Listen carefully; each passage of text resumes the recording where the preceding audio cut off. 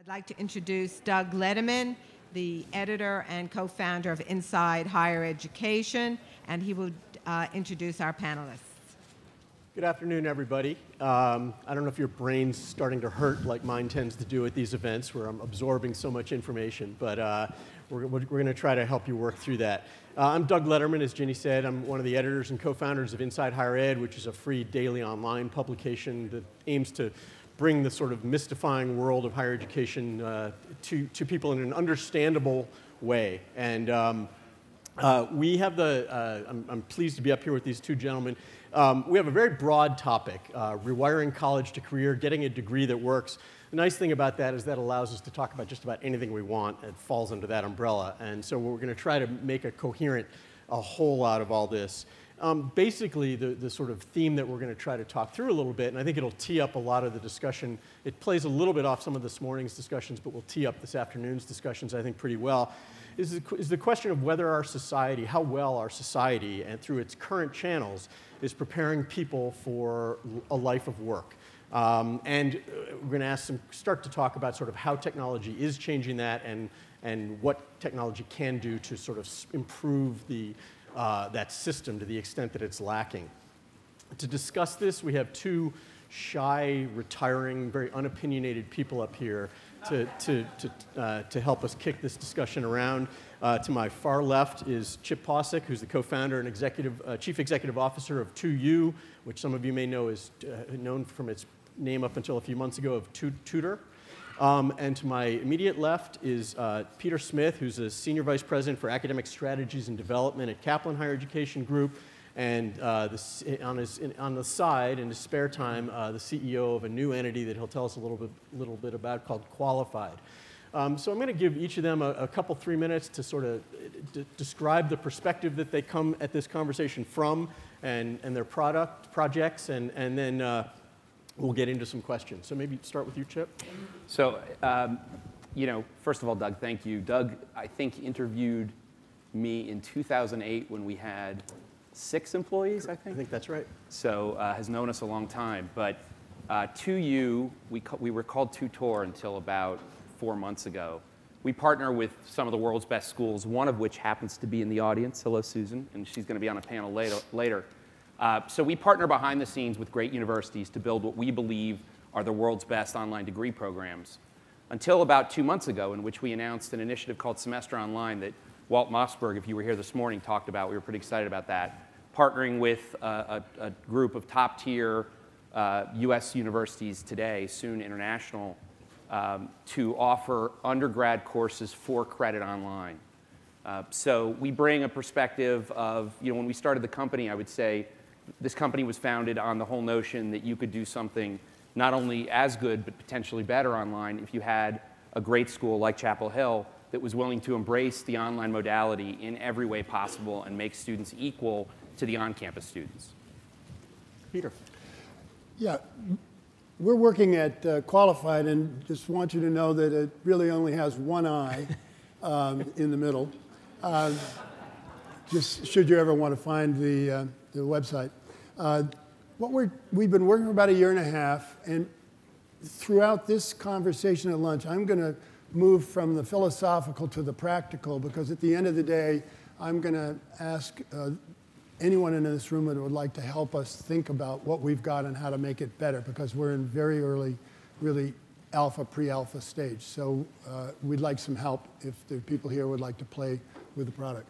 But I think, in a nutshell, what it is an emerging ecosystem in which we can, first of all, tie to the ONET database and all of the occupations and jobs in the United States and create a profile for what you need to be good on that job on day one. The next thing we can do is take your LinkedIn download or your resume, an extended resume, and ultimately additional information, and create a personal profile to you as to what your readiness is to do that job. And then we can search through open education resources and other ultimately paid resources to find the gap-filling learning that will take you from where you are to where you want to go. You notice I haven't talked about degrees, and this is where it gets philosophical. I believe that far too often, degrees and certificates stand between, I'll stay with degrees for the time being for clarity, what a person actually needs right now and what we ask them to do in order to get what they need. And we wanted to clear that out. What is the number one thing you need? Is it a job? Is it an economic consequence? And we're going to help you take everything you know to get there, and we're going to help you path your way towards that.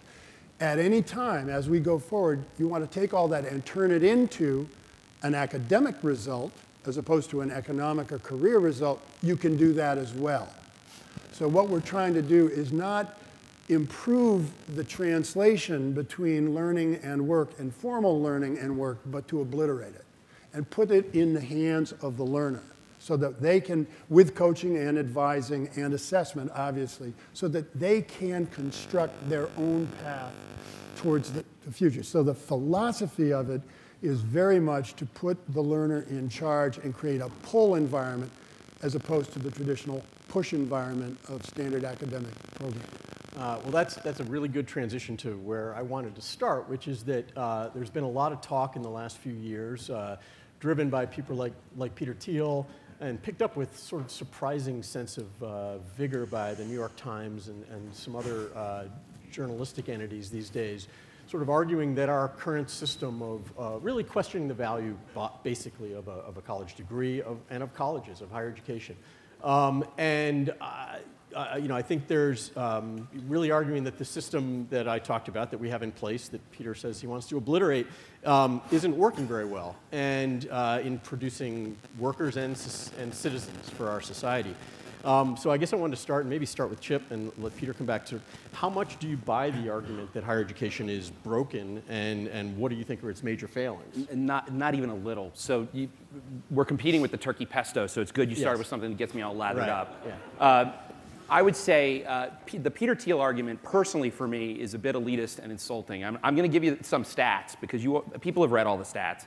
2011 Bureau of Labor Statistics, the unemployment rate for somebody with a doctoral degree is 2.4%. Unemployment rate for somebody with a high school degree is 9.4%. I mean, it's a hockey stick. So as you progress in education, you clearly do better in life. Average lifetime earnings of somebody with a doctoral degree is like $3.4 million. Somebody below a high school degree is like $900,000. But that's not the important thing. So let's talk about me. So I actually am the first person in my family to go to college. And I'm pretty proud of that. And my parents are amazing people, and I'd love for you to meet them at some point. You'd be fascinated by them. They're fascinating. They're awesome. But the fact is, George Washington University fundamentally changed my life. I got a scholarship to go to George Washington, and then I paid the rest of my way through loans. And the notion that you can have people drop out of college is the most insane elitist argument. And to make it even a little more personal, one of the Peter Thiel fellows has actually become a good friend of mine. I go to these conferences that are called Founders now, which is a really pretty amazing conference. But the point is, I've gotten to meet this guy named Sujay Tile. He's at Scopely, which is in LA. And when he was 15, he got into Harvard. OK, full stop, right there. How many people in this room got into Harvard when you were 15? OK, Sujay, he dropped out, became a Peter Thiel fellow. Good for him. He's doing great. And the fact is, he's a brilliant young guy. And in Dublin, I was actually able to drink with him. Whereas here in the United States, I was not, because he's still not drinking. I mean, he's 20 years old. And so my point is, he's brilliant, and he is a unicorn. The rest of the world needs a great education. And I firmly believe that what we're doing today proves that you can do that online. But that really wasn't the question. The question is the system broken?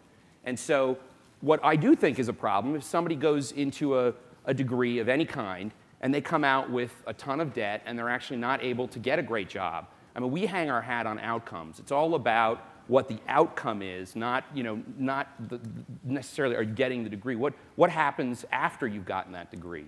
But ultimately, I don't think one can argue that the system that has built people and given me personally an opportunity to do what I'm doing today, which would not have existed without the infrastructure we have here in the United States. So I didn't mean to get all worked up. Peter, what about you? No, I would add, I had somebody, well, over 40 years, I've had a lot of people say, why do you think higher education should be available to more and more and more people? I mean, and that is a classic argument that goes on today in some places. To your data, I would add two other points. people, the more education you have, the more you vote and participate in civic affairs, and the more education you have, the longer you live. So more money, more democratic participation, longer life.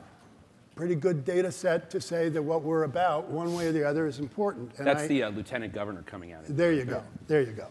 So what I meant, and the person who has built two institutions from the ground up, right? So. Oh well. So what I meant, I want to be very clear. Thank you for bringing up the obliterate comment, because I didn't intend in any way to imply that we should obliterate higher education. I believe that higher education has become an obstacle too often between what somebody, and I've spent most of my life with adult learners. They come back to school, and the way we've set the policy and the structures, they have to sign up for the whole Megillah to get what it is they may really want, which may not be the whole Megillah. So, well, all I'm suggesting is, can't we put the pathway towards a degree in the hands of the learner with advice and support, as opposed to asking them to do our thing in order to get their piece out of it? I think we lose adults all the time, and I think we lose traditional age undergraduates all the time because we aren't listening to what it is they need first. And if we would start making that the first purpose, we would get a heck of a lot more people to the ultimate goal. What you're really talking about is blowing up the credentialing system, or at least, I mean, to the extent if you're talking about obliterating somebody, no, because I mean, am I right that the credentialing is where the is one of the major impediments? I would like one of the things we're working very hard on at Qualified is to have to create portraits of learners that add up with portraits of what you need to do to do a job, to do a job well. Right. So that too many degrees and certificates are proxies for something. We're trying to get underneath the proxy and say, what is it you got to know and be able to do? And by the way, that does include cross-cutting intellectual skills. It includes problem solving. Right. What do you need to know? And what do it take to get you there? But don't you think that, like, what I loved about what Walter Mossberg said this morning is, you know, I think it's also really important to understand. Almost anything Walter You didn't like Mossberg anything he said. We're going to talk about that. So, like, the critical thinking skills that you have to have. Like, the fact is, it's not all, and the whole notion today that how many of you have hired somebody in the last year based on a badge? Yeah. Right. Well, I mean, that's so. Here's what I want to get to, because you both touched on it. I mean, Chip, you talked about outcomes, and Peter, something you just said spurred this too. One of the things I think one of higher education's failings so far has been a failure to define what students should be able to, what students should know and be able to do at various stages of education. And I think that gets to the question. We've let the degree of whatever the credential is, but there have been a few, and the bachelor's degree has been king, be the sort of definer. And so, but I do think there are some, and so there's all this talk about sort of improving, diving down and getting more clarity about what the skills and knowledge are that we want students to have, I think is really good. The danger I see, potentially, is that the skills and knowledge get defined very narrowly, partly because a lot of the things that we know are important are harder to measure, and you run the risk of there's lots of talk now about really tying higher education outcomes primarily to job outcomes, salary 1 year out. I don't want to get Peter started on gainful employment necessarily, but the president of my alma gainfully employed. Right, the president of my alma mater, Princeton, has said that she really thinks that higher education ought to be defined by how the graduates do, how successful they are at the 25th reunion. I think there's probably something in between those that might be a better guidepost. But I guess what do you see as how should we be measuring success and what students can do, graduates, whatever? I actually believe that if you cut out the 25% over here, which is only skill and vocational, and the 25% over here, which is all Aristotle, religion, and whatever, and take the middle 50, 60%, it's a false dichotomy to say that you cannot teach through the liberal arts and also through other media, other content, generally cross-cutting intellectual skills and abilities. I mean, we know for a fact that if somebody goes to an above-average state university, studies English literature, does well, and graduates, the odds are that they're going to go out and have a successful career doing something, because along with Elizabeth Barrett Browning or American history, they have learned how to write, to think, to read, even though those things were not being evaluated. See, we evaluate around, how'd you do on your history course? Not, oh, by the way, I not only know about the War of 1812 and the Trail of Tears, okay, and the role that Andrew Jackson played in both, but I can write, think critically, and present arguments and make distinctions. We now have the ability to evaluate both. We can evaluate the content, and we can evaluate the intellectual equipment that it takes to get you good at the content. And I would argue you can reverse that as well. So to me, in the middle of the spectrum, it's a false dichotomy that we need to get over. Somebody said, why are you doing this stuff? And one of the answers, a lot of people say, is because we can. We have the tools to understand content differently. One of the things I'm really eager to, we're going to talk later, figure out a way to do something with you, because I would like to be able to analyze your courses in an entirely different way towards what do they do for somebody in the job market as well as intellectually. So I think it's a false dichotomy, and I think different people want to drive us down different rabbit holes in order to make another point about whether higher education is for everybody or not. What I want to figure out is Elizabeth Barrett Browning the only way to become a higher order intellectual thinker? I don't think so. I think there are probably 7 ways you can do that, 10 ways you can do it. False dichotomy. Chip, do you thoughts? I guess I would speak a little bit from the 2U experience so far. So our first partner was the USC Rossier School of Education. We will always be thankful for Dean Karen Gallagher for actually agreeing to do this with us, because it's pretty audacious. Startup shows up that has no platform, no curriculum, no funding, no anything. What Karen was trying to do there, she was graduating about 80 teachers a year.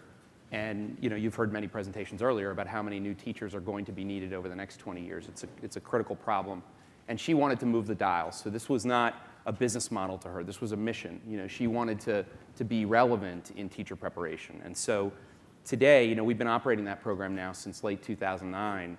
And so she's gone from 80 students a year to more like 1,000-ish. And so we put about 3,000 students in that program. But the most important thing to get to the question is that the job retention is equal to the on-campus program. And job placement in that particular program, which is the program we have the most graduates, we have right now, I think, 1,400 graduates, is almost 90%. And that's in a teacher market that you certainly don't have to do anything but read the New York Times to understand how many teachers have been laid off over the last 2 years. So in a really challenged job market, that program is being rewarded for its quality by people getting jobs. And that's a very specific thing that you can measure. And you're getting a teacher certificate, you're becoming a new teacher, do you get a job? We've now just most recently moved into undergrad education. That's a different issue. But if you apply what I just said to our programs overall, we now have graduates in 3 of our programs. We've got 9 up and running, but we have 3 that have actual people that are getting out. And ultimately, we believe that particularly in those degrees that are focused on a practitioner, like nursing with Georgetown, it's how you do in the field, ultimately. That's what the faculty care about. Do you pass your boards? Are you a successful advanced practice nurse? How do you handle the operating room?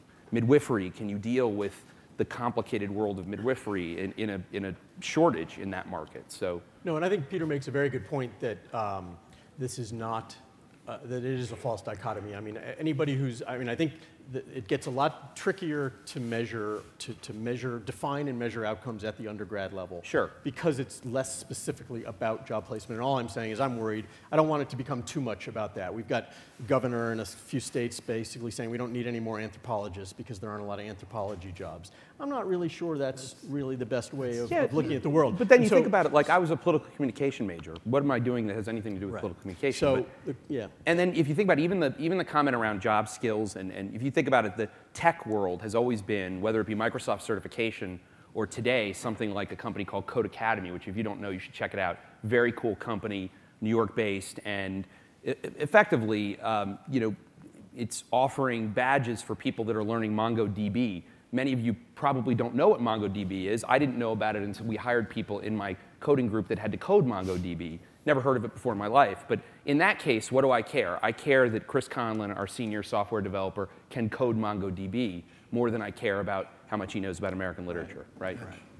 So I want to shift a little more specifically to be about technology, given that's the nominal purpose of this conference. So it's an understatement of epic proportions to say that MOOCs have gotten a lot of press and one might say hype in the last about 12 or 14 months since Andrew Ng and Daphne Kohler were in our office a little over a year ago talking about Coursera. So I want to ask both of you, how game-changing or not are MOOCs, are these massive open online courses, and to the extent that you see them as transformative in some significant way, what will their main contributions be to that movement? Peter? Well, I've had sort of a front row seat. I see MOOCs as the latest evolution or iteration coming, that's starting with the Open Education Resource Movement in 2000, 2001 at MIT. And just to track it, I've had the honor of being on that advisory board from the beginning. When I didn't know what it was, I know they asked me to do it, and I said I'd be a fool to say no. And I was subsequently at UNESCO, where we looked at the cross-border issues of open education resources, because there are countries in the world that are pretty worried about Western and Northern countries flooding their airspace with a bunch of stuff that they have no control over. So it's been a discussion that's gone on for a long time. Mm-hmm. What changed immediately, and I was saying earlier today, within 6 weeks, it is a massive game changer, but it is not as an end in and of itself. It is because major institutions, and I would argue that 2U is doing this in other ways, are in the center of the arena now, saying we are going to do this, right. Rather than on the sidelines. Where absolutely. Right. So all of a sudden, I've been following this conversation one way or the other for most of my career, and the technology has been the latest change. But to all of a sudden find all of the discussable items are now in the center of the arena because MITx said we're going to do this, and bingo, bango, bongo, right. and then you go to Coursera, Udemy, right. Udacity. It has changed the arena and the conversation. Well, for better or worse, and in a macro sense, it's probably worse, but we pay the most attention by far, and we as a society, and God knows journalists in my profession do it, we focus on the elites, and the elites aren't always the best or the leaders or whatever, but it's their movements, their actions that are watched most closely, and here we have them, after largely staying on the sidelines, as you say, for a long time, jumping into it in a big way, and I think they will have elevated a whole lot of people who would have thrown distance education under the bus and dismissed it out of hand, faculty members, et cetera, a year ago. It's a lot harder to do when the big guys are playing. Right. So no question. Now you're really going to get me started here. So I would say, without question, faculty perception of online education has changed dramatically in 12 months. And what's interesting about 2U is we've existed during this time where in 2008, we had everybody slamming the door in our face, genuinely. And I could give you a very, very long list of schools that are all in some form in the MOOC environment that slam the door, and I understand why. And we were fortunate enough to find a couple of pioneers, like Susan Cates from Chapel Hill, that were able to do it. But I will tell you that from a faculty perception standpoint, the world has entirely changed. And from my standpoint, very selfishly as a business person, anytime Harvard or Duke or anyone at that level affiliates themselves with online education, that's clearly a positive, because the biggest challenge for our company is very simply that preconceived notions of online education are still bad. And they're wrong. They are definitively wrong. We have tons of data that proves that it is excellent, extraordinarily high quality, outcomes are high quality. Now, when you go across the globe, and we've done all these surveys, it gets worse as you go from here to Asia. And you have to put Brazil where Asia is today. So if the US preconceived notions about online education are still not great, in Europe they're worse than here. In Asia they're a lot worse. And in Brazil they're about where Asia is. So people still think online is not any good at all. Mm-hmm. So we love what the MOOCs have done there. Mm-hmm. At the same time, I would say that, I'm going to give you my best Boston accent here, which is terrible, by the way, because I'm a South Floridian. So can't even, I'm going to try though. So for those of you from Boston, there's a great quote that Matt Damon says in Good Will Hunting. And he says, and two, you dropped 150 grand on an effing education you could have gotten for $1.50 in late charges at the public library. And the way that's relevant is, his argument at the time, which Robin Williams ends up saying, if you've seen the movie, ends up proving that it's much more than just content acquisition. That has a role. But in our universe of online education, we talk about 4 pillars. And the reality is the content is one of them. But it is truly, at the end of the day, probably the least important of the 4 pillars. And I mean, I can tell you as much as you want to know about that, but the content piece is not what is making these with these graduate education programs so strong. It's important, don't get me wrong. You have to know what a balance sheet is.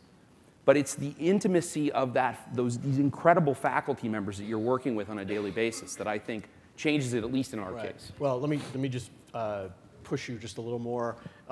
Is the implication, and there will be a possible rebuttal later from some of the others, but I mean, at this point, would you argue that the MOOCs are primarily just another type of content? Look, I think they are. I think what Daphne and Andrew have done, particularly in Coursera, there's a lot of really high quality work being done at Coursera, pushing the edge. If you think back to the teaching company, which is based in DC, offering great professors on tape for years, and they've done quite well with that model. There is clearly a need internationally for the type of educational experience being offered by the MOOCs. Unfortunately for us, I've been on like 6 panels with Daphne in the last 6 months because we end up getting put up there as the anti-MOOC. Somebody actually even said it to me this morning. We're not an anti-MOOC. Sure. We think everything they're doing is really smart, but we're definitively not open and we're definitively not free. Right. So, sure. So I think the implications of the MOOCs are not, I said it's not an end in itself. For instance, what we find it qualified is that the notion of the degree as a proxy is weakened. People are identifying it for what it is and relating the failure of the proxy to the failure to be prepared for work or to be prepared well for future academic study. So what happens is when you challenge one aspect of boundary setting, and that is what the MOOC has done by participation and mode and all of that, and numbers, you then by definition put assessment in the arena. Is it really only one way to assess learning? And is it really a faculty member in a lecture or in a small room with the door closed? Or is it peers? Or is it peers? Or is it other subject matter experts? Or is it tests? Or is it demonstrations? The fact is, they've opened the door to a world of massive unbundling and rebundling of the post-secondary value proposition. And frankly, I don't think there's going to be any one model anymore. I think there's going to be a whole bunch of different ways of getting where you want to go. We've picked one path that qualified simply because we think by using assessment mechanisms and open resources and letting learners do a lot of the work themselves with support and advice, that in fact they are then moving themselves closer to an ultimate goal, employment or degree, without paying us a heck of a lot of money. So all of a sudden, the concept of tuition as an annual thing goes away, and the concept of the price is what you pay to get the degree when you finally say, I want the degree. And so what happens is you've taken the traditional economic model and cost structure and understanding of cost and flipped it on its head. I think MOOCs have made all of that, interestingly enough, they've legitimized all these other corollary conversations that don't have to do with content. And I would agree, I think content is becoming a commodity. One other thing that I would add to that is I do think that the celebrity nature of teaching is really important, and I think that would not have happened without the MOOCs. I mean, it is becoming more and more important on campus that you are a great teacher, in part because you're delivering it to a wider audience of people, or even in our case where it's not, we don't operate in millions. That's not what this is. But the fact that the faculty are embracing online education in a way that they wouldn't have in the past. I mean, I think both good points, and I think the pushback that I tend to have, and I guess it's just my nature as a journalist, I'm sort of born skeptical. Just this idea that, I mean, this is so nascent, and you're right, it has so immediately changed the conversation, and yet all the things you described about alternative credentials, these take I mean, it's the sort of fantabulism that sort of gets me to recoil a little bit and sort of say, hold on. I mean, I find myself, I know it's a dirty word in the wake of the UVA situation and Teresa Sullivan, but I've become a little bit of an incrementalist. I think things move a lot more slowly because structures need to change, but it has absolutely blown these conversations wide open.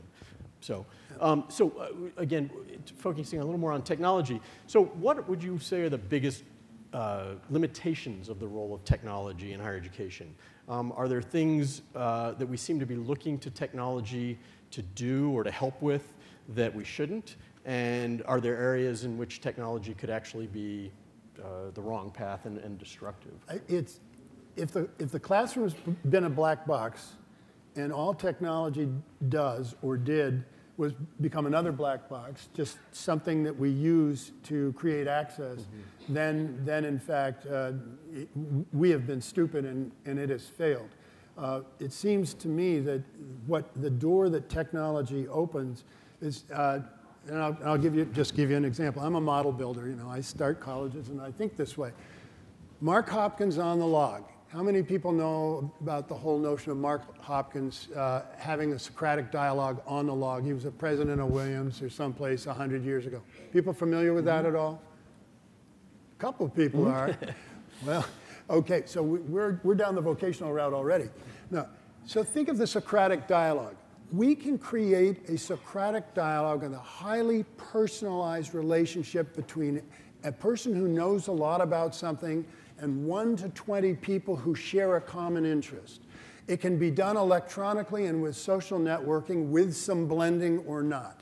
We can do that today, creating the highest kind of personalization and customization with the highest quality of interaction around content, if that's the way you want to think about it.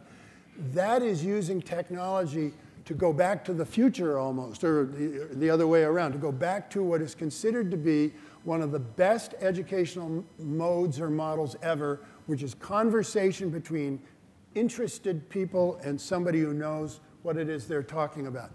That is a creative use of technology. And the fact of the matter, if any one of us could start that college tomorrow if we had the cash and the vision and wanted to do it. Can I hit on that one specifically? Please. So it's interesting. So our WashU, we find one great school that wants to, in our opinion, build the world's best program. And so we only partner with one. It's one of the more controversial aspects of the company is that we partner philosophically with one school in each discipline.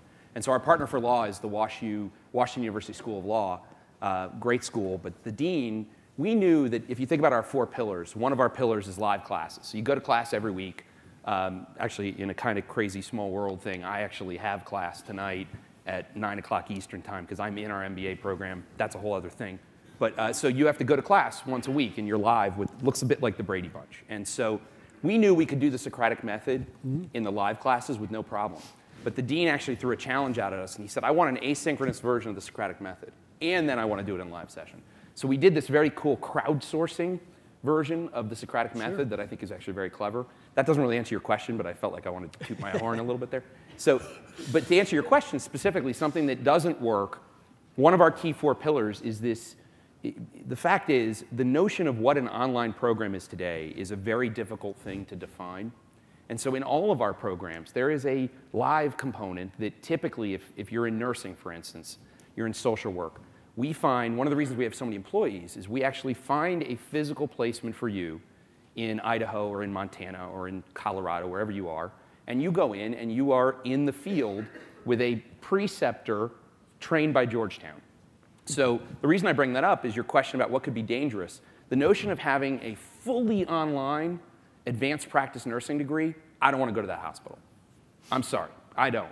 You know, I have a problem in my body. I don't want to go to the hospital where it was 100% fully online. That is actually extraordinarily difficult to do. That's one of, truly, inside the company at 2U, that is without question one of the harder parts of running this business is you've got to find a qualified placement for this person. You have to find a preceptor to put with them because at the end of the day, there's no digital babies. So that would be my answer to the dangerous thing. Ready to turn it over to the audience for some questions. There are microphones out in the hallway, in the alleyways. So please raise your hand if you have a question for. It's in the realm of other duties as assigned. Please don't be shy. Okay. Please make some comments. Could you please keep your title short? Please, yes. Please make them questions, not comments, and identify yourself. I'm Jim. Okay. Thanks, Jim. We know who you are. You know who I am, yeah. So it's interesting when academics talk about careers or asked to, they usually divert to a different subject. So my question is this. If we're going to fix the career problem, it's actually a question. I know the answer. I want to know if you know the answer. Okay. When actually do human beings make fundamental decisions about careers? When do what? People were laughing at your humor, so Say that again ask it again? We lost it. At what age do human beings make fundamental decisions about careers? Good decisions or any decisions? Fundamental decisions about what they are likely to do, what they're capable of doing, what they have the drive and motivation to do. I feel like I should plead the fifth because you clearly know the answer. Yeah, so. why don't you just tell us instead of it turns out teasing us? It's a little younger with girls. For girls, it's about 8 to 10, and for boys, it's about 10 to 12. I'd love to see that data because when I was 8, I thought I was going to be an astronaut. Yeah, and is that model? Does it I know work? lots of astronauts that wear scarves on. Yeah. Anyway. Hey, look, Carolina Blue. You gotta love it. The point is this. The point is this. If we're talking about fixing the careers problem, I'm not sure that college is really the place to fix it. The deep career problem, which is how you get people linked with their aptitudes and their interests to what they're actually going to do. Okay. And as a scientist, I understand that. I've heard that data, and I understand why you're saying what you're saying. Here's the deal. If, in my case, you spent your career working with marginalized adults, some of whom have high school diplomas, some don't, some of whom have some college and no degree, some have the high school diploma and no credit. The fact of the matter is, blaming it on somebody got it wrong when they were 8 years old doesn't help them a bit. So somebody else can work on that problem. What I'm working on in my way, and what Chip's working on in his way, and a lot of other people in this room are working on their ways, okay, here's a clear and present problem. Here's the issue we've got. We've got millions of people who we know have God-given talent or wherever they got it from, and we have not figured out how to tap that talent. We have not figured out how to help them be positive, productive learners and tie that to something that lifts their heart when they work, hopefully. And so I just don't think it's a question that takes you any place other than out the window. I agree we need to do way better in elementary school, but that's not what we're here talking about. So it's a good question, but I'm not going to write off 36 million adults with high school diploma and some college who will solve the immediate problem if we get it right with some of them of the gap in skills and the need for a better workforce in this country. That's just where I'm putting my time and effort. And what we're doing at Qualified, we're not saying it's going to be, some Big Ten famous research university. We're saying it's going to solve problems for people that have economic implications and then have academic implications. And we're pretty proud of what we're doing. Next question. We have a next question. Okay, please. Hi, Aparna Mukherjee. At one point, I launched the New York Times Knowledge Network, which was an online learning platform. My question has to do with this gap, this skills gap that we talk about a lot. And there's a McKinsey report from last month that talked a lot, among a lot of different data points, about the perception gap between what graduates and potential employers think in terms of how well graduates are prepared for the workforce and what educators and trainers think. And I'm wondering both just the overall perspective of how do you address this, how do you measure it, that part, but then how the online distance kind of component, I'm not sure if that makes it easier to gauge this and to determine whether someone is qualified, or whether that physical kind of distance makes it even more of this kind of sense of, are these people who are graduating with these virtual degrees really prepared to do in real life types of work?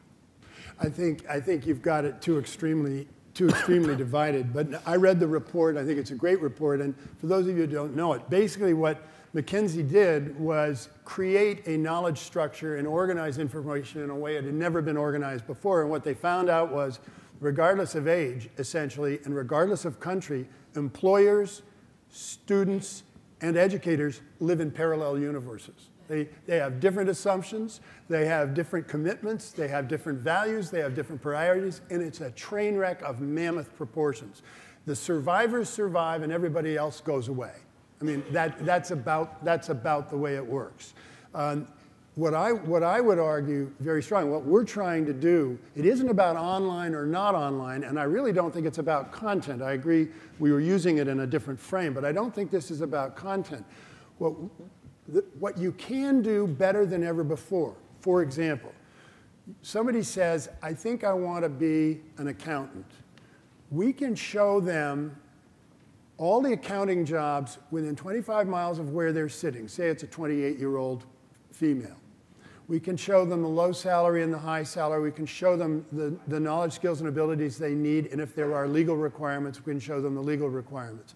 We can also then show them what they're learning, their knowledge profile looks like, and what they need to have is knowledge, skills, abilities they can apply to be an accountant. And then we can bring in the resources to get them from point A to point B.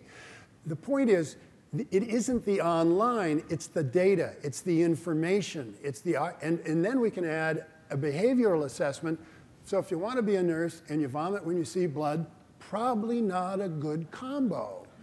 So we can do the behavioral, which is critically important, I think, to why people, not why they get jobs, but how they keep jobs or get better in their job, often has much less to do with knowledge, skills, and abilities and much more to do with the way they're wired up. And you are wired up at birth. I mean, that isn't something you get. So you can't change much of that. So that's the way I would get into what you're saying, is what we're trying to do is not jawbone those three parallel universes into all changing, but to linking them with good data about results, what's needed, where they go, how they get there, what they need, all of that, whether you're an employer or a person or a college, so that they're all playing off common language and a common script. That I think, and then your courses, we could analyze your courses as easily as anybody else's to have them be useful to the journey that the individual person is on. Chip, you want to add something? Two quick things. The online versus on-campus thing, what you do really have going for you is vast amount of data online. That's right. And you have a limited amount of visibility as to what happens in the classroom. That's number one. Number two, just a couple examples from our partner schools. The Rossier School recently announced a commitment to all the teachers that they graduate that if they struggle or if their students struggle with gains in the classroom, they will permanently retrain them, which I thought was amazing. And then Chapel Hill announced an MBA for life, so that if a student wants to come back, because all the class sessions are, you can ultimately, what's pretty crazy is I could go back 8 years from now and watch my derivatives class week 2. And so beyond that, they're actually offering the live component on a permanent basis as you become an MBA student, which I think is. So the one thing I would throw in there is that I think one of the tricks I think that to answering this question is there's a real mismatch even on the employer side. You've got CEOs talking about how they want their workers to be to have the critical thinking and communication skills and the softer skills, and then the people out there doing the hiring on the HR side are typically looking for much more defined industry-specific skills. And I think until that mismatch gets worked through, it's going to be a challenge. I'd be interested to see how you guys will end up defining what the careers want. In the larger, to that end, because we're going to be out of time in a minute, I want to do my 2 minutes of advertising. If we are looking for what I have called at earlier times in my career critical friends. I mentioned this at the beginning. Our URL is the qualified.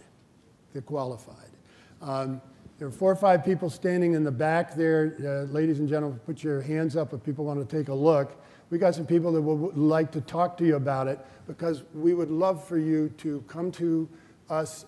We will then send you an email inviting you to participate and just tell us what this thing is so raw right now that we can benefit. We think we got a hell of an idea, but we can really benefit from your engagement with us and telling us what's Equal time working. provision? Sure. No, it's actually very funny. It's very rare to see a 2U thing anywhere because we actually don't promote 2U at all. we're inherently behind the scenes. We promote Chapel Hill and Georgetown and so on and so forth. So I really don't have anything else to say. And the problem is I put your napkins somewhere and I can't find them. I think we're out of time. I think we're out of time. Anyway, thank you for your time. Thanks to Chip and Peter.